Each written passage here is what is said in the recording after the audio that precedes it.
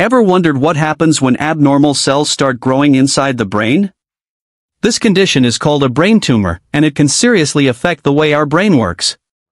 A brain tumor may be cancerous or non-cancerous, but in both cases, it creates pressure inside the skull, disturbing memory, movement, vision, or even emotions. Some common warning signs include persistent headaches, nausea, blurred vision, sudden weakness. Doctors usually detect brain tumors with advanced scans such as MRI or CT, which show exactly where the tumor is located. Treatment can include surgery to remove the tumor, radiation to shrink it, or chemotherapy to stop its growth. The good news is that with early diagnosis and proper care, many patients manage their condition and live healthy lives.